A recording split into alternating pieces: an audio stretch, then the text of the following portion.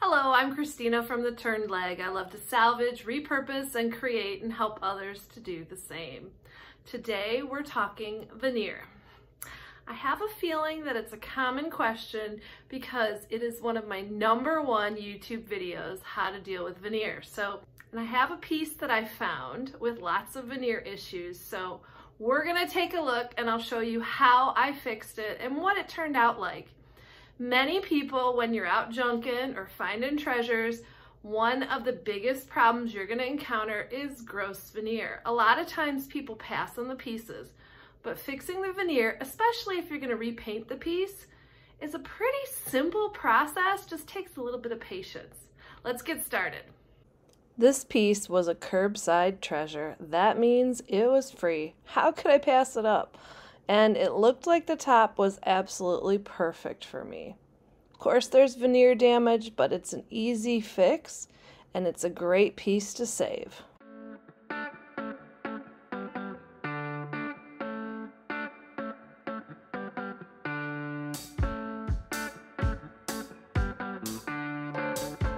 For this project, you're going to need a few tools. You will need an old iron. This iron, once you use it for this project, you will never be able to use it to iron clothes again. I usually pick mine up at a thrift store or a garage sale. You also will need a paint scraper and an old towel. The towel may not be usable again, so keep that in mind.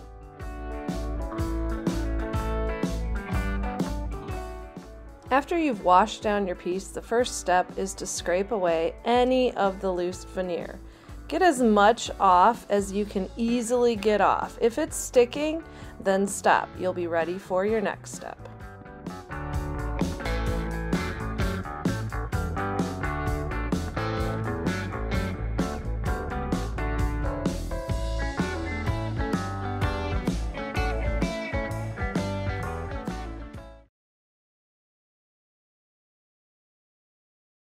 For the next step, grab your veneer iron, fill it up with water, also grab an old towel and soak it. Wring it out so it's not dripping but really still is quite wet. Clear the area you're going to work on, put your towel down, and then set your iron on with the highest setting. Make sure you also have steam setting and just leave it there for a while.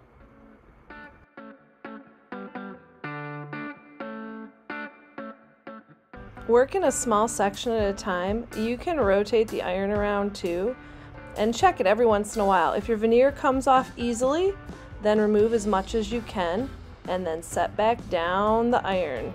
You do need to work quickly.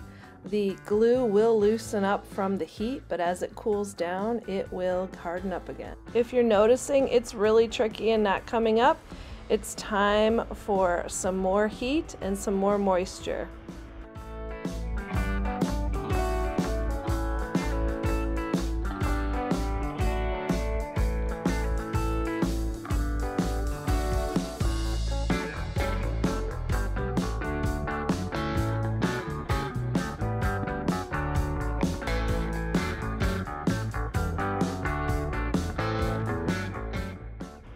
I like to keep an iron on the piece in another section while I'm clearing the previous section. That makes things move a little bit faster. Once again, if it's not removing quickly, then you need to put the iron back on it and let it set.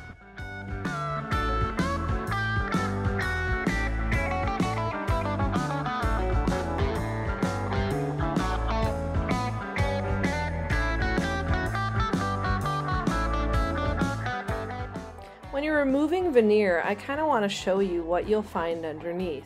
So there's the top layer of the pretty veneer that they put down that is normally stained a color. Underneath it is a not so good wood that they put down so that it is a smooth surface to apply the glue for the veneer. And underneath that is usually kind of the crappy wood that they put down, the absolute base wood. If you can only remove the top layer of veneer, it's best, but sometimes, like with this piece, the other layer underneath will come up. Don't worry, there's ways to patch it, but keep in mind the very bottom layer might have holes, knots, and some damage that you will have to patch. Another thing you'll notice as you're removing the veneer is there will be some sections that aren't going to come up as easily. That's because the glue is stronger in those areas. All you have to do is put back down your towel and your iron and let it set. It should remove easily. If it's not, maybe you need a little bit more water or you need to fill up your iron. Just give it time. I have to be honest, removing veneer is not my favorite job, but usually the pieces with bad veneer are the cheapest, so it's worth putting a little extra effort in.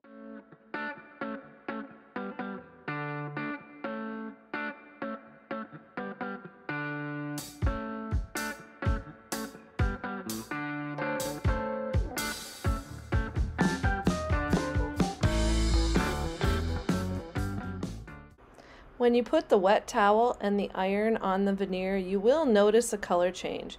Don't worry about it, it just means the glue underneath will be loosening up. Maybe when you're removing your veneer, you can get help from your kids. When my daughter found out what I was doing, she had to give it a try, and she really enjoyed it and called it very satisfying. Right here is where it's wet. Do you see how the color's different? Yeah, you got a harder section. There you go. That's it. That's it. That's it.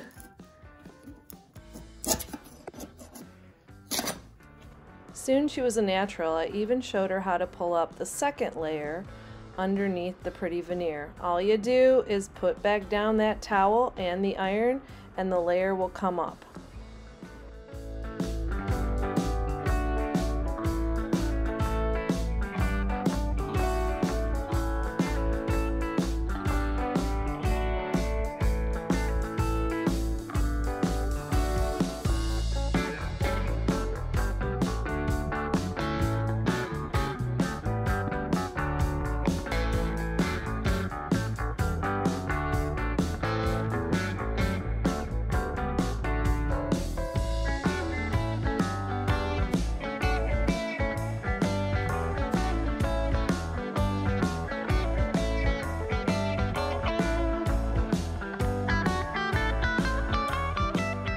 While my daughter was working, the second layer under the veneer was also coming up quite easily.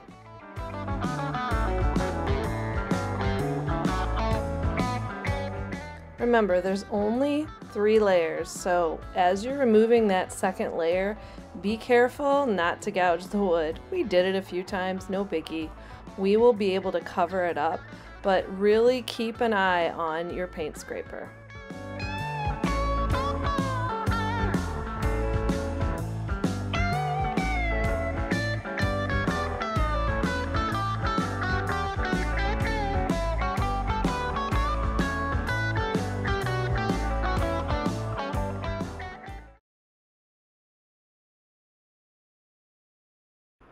The veneer's been removed and there's still some sticky glue left behind. You're also going to notice that base wood is going to have splits, and there was even tape holding 2 of the pieces together. So the next step is to use some Dawn dish soap and water and scrub everything down really well.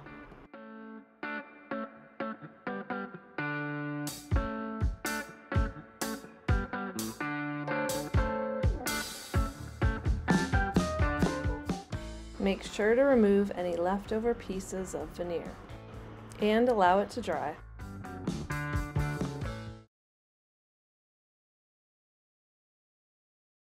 The next step is to give it a good sanding. Since I am working indoors, I'm using my detail sander and 120 grit sandpaper, but if I was outdoors, I would be using my orbital sander. Since I couldn't get that piece of tape off while I was washing down the piece, the sander did a really good job of removing it.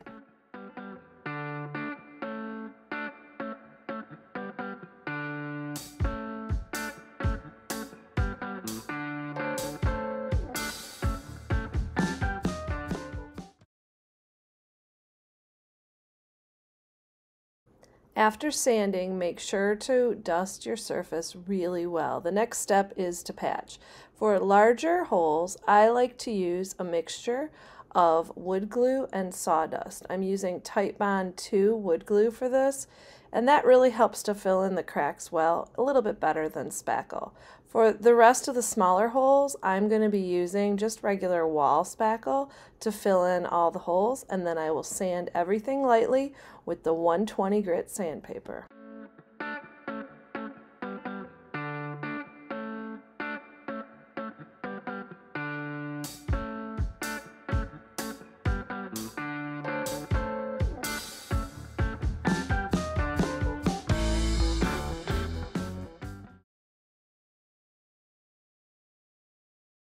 After you've removed all the sawdust, now it's time to get painting. For this project, I'm going to use DIY paint in letterpress gray.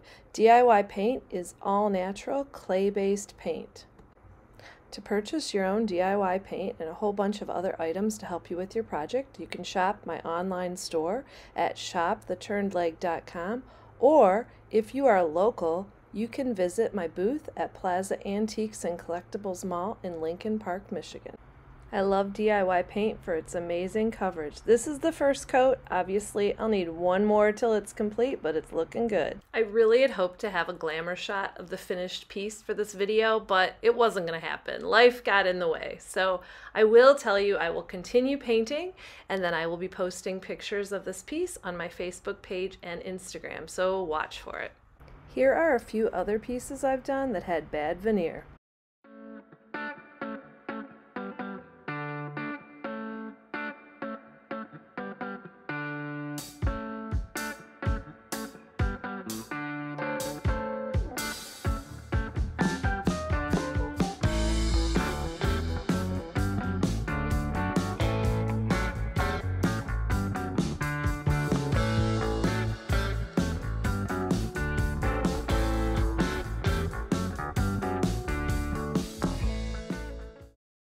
Thanks so much for watching this video. I hope this video will help you now take a second look at all of those pieces with bad veneer. It's really not that hard to fix them. You just need a little patience and, of course, an old iron. If you like this video, take a second, please, to give it a like and subscribe to my channel. It helps me to continue to make more videos to help others to salvage, repurpose, and create.